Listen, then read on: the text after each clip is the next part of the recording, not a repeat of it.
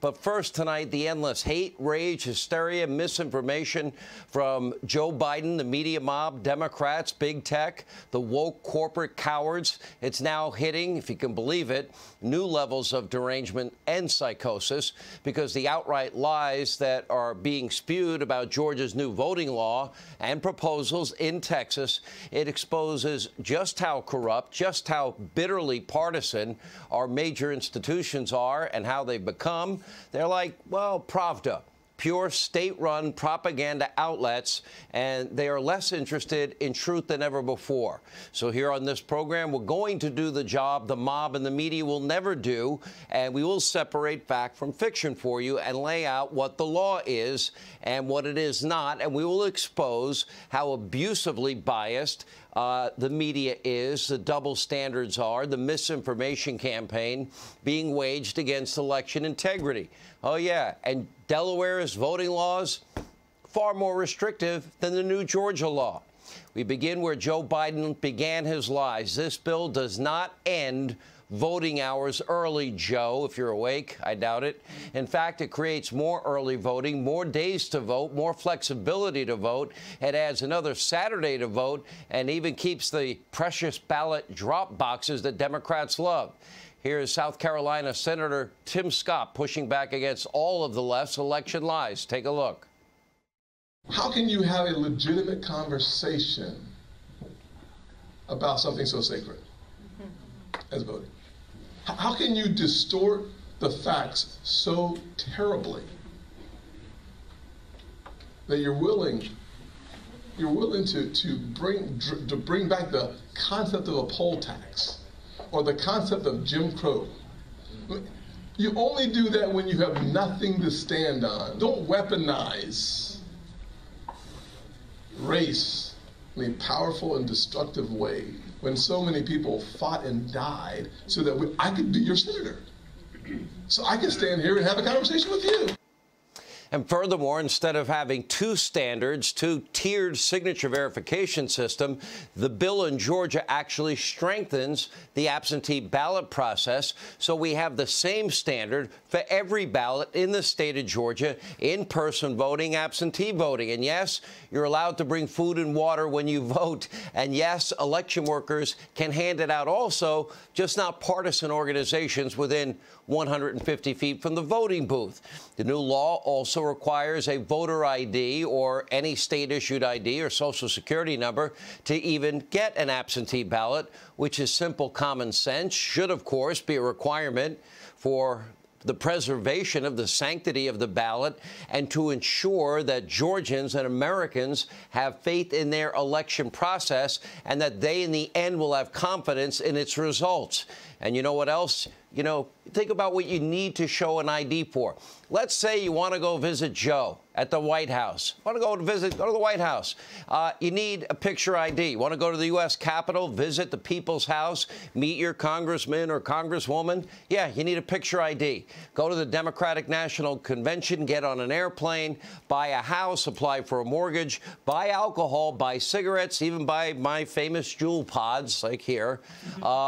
Or if you want to apply for food stamps, apply for a job, apply for welfare programs. If you want to apply for Medicare, Medicaid, apply for unemployment. If you want to drive, buy, or rent a car, purchase a gun, adopt a pet, rent a hotel room, pick up a prescription at your drugstore, donate blood, purchase some cold and allergy medicines like Allegra D, and on and on and on.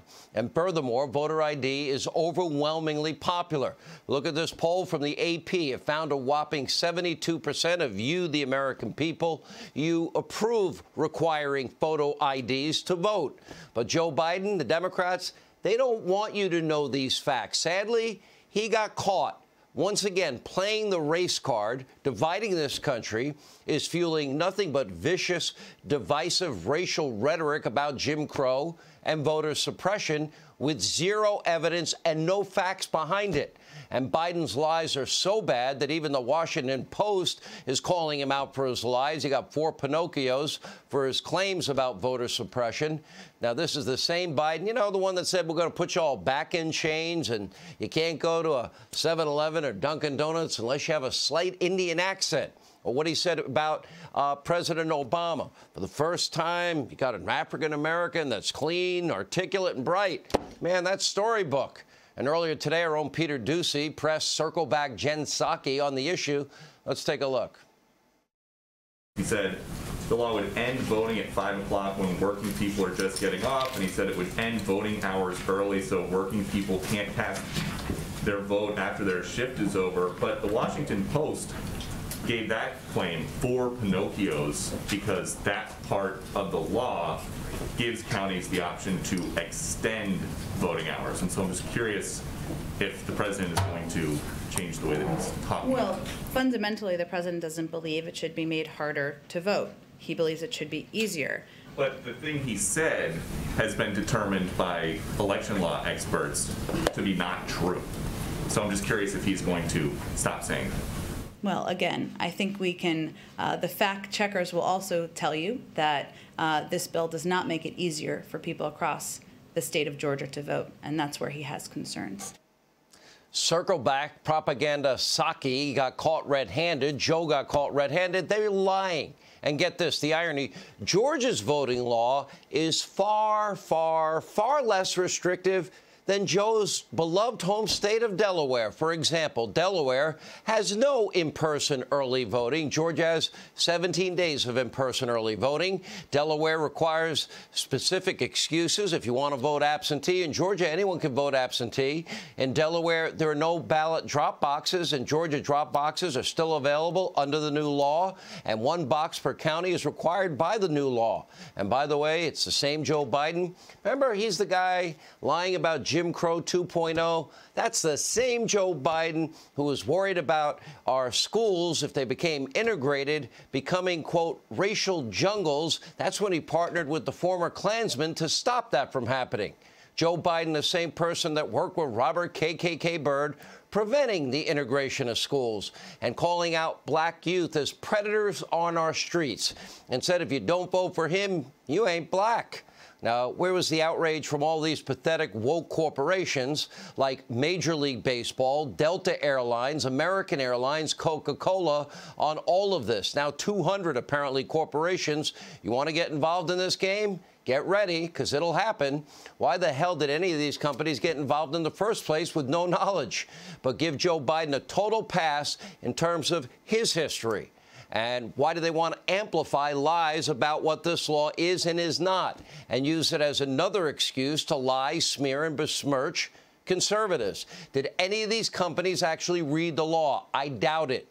And by the way, do they have any idea what it actually does? I doubt that, too. Did they just surrender to the mob of the woke extremists and cancel culture because they are a bunch of corporate cowards who would rather demonize you, we, the American people, and spew lies and get yelled at by loud liberals on Twitter? And I have a specific message for the Commissioner Rob Manfred of the MLB. Well, why are you going to bat against what is better voter integrity in Georgia than Delaware, Joe's state, or New York, Schumer's state? Why are you taking the All-Star game out of Atlanta, which is going to cost Georgia and specifically Fulton County, Cobb County Democrats, $100 million in revenue? Are you really that spineless? Are you really that stupid? Because the league apparently has no problem. Well, MLB, they do business in China. And we're learning tonight that MLB is bolstering its ties with one of China's largest tech companies, which is backed by, CCP, and actually cracked down on an NBA executive back in 2019 who supported the pro-democracy movement in Hong Kong. And by the way, can you pick up will call tickets for a baseball game, sporting event, concert if you don't have a picture ID? No, you cannot. Senator Marco Rubio had this strong message for the commissioner, saying in a statement, quote, "I am under no illusion that Major League Baseball will sacrifice business revenue on behalf of its alleged corporate values. Similarly, I'm under no illusion that you intend to resign as a member from Augusta National Golf Club. To do so would require a personal sacrifice as opposed to the woke corporate virtue signaling of moving the All-Star game from Atlanta." And why is Joe Biden not being held accountable for his role in starting and fueling the entire fire? Peter Doocy asked Circle Back Jen Psaki to explain that. Take a look. I know that you made the point that he did not dictate the league move the All-Star game out of Georgia, but he likes to say the words of a president matter. He said he would strongly support if players in the league wanted to do that, and they did it. So does he think that the PGA should move the Masters tournament that begins this week out of Georgia? I'm not here to call for anyone on behalf of the president or the vice president or anyone to take steps in reaction to the law in Georgia. The president was asked a direct question, and the context of the question was also around the league meeting to discuss this exact issue, and he answered the question. Joe, in favor of boycotting the 2022 Winter Olympics in Beijing? Let's be clear. There's nothing controversial about the Georgia law. There's nothing controversial about wanting free and fair elections. There's definitely nothing controversial about showing an ID to vote, unless, of course, you want to cheat. So why have major corporations chosen to sell out and surrender to the Democrats' lies and misinformation campaign? Are these companies now, will they be as principled and outspoken against those 22 Winter Olympics in Beijing? Are they going to be sponsoring those Olympics in China? And will Joe ask the Olympics to be moved to another country? It's bad business. It's pathetic virtue signaling. It's a massive hypocrisy and double standard, and we will continue to expose it here.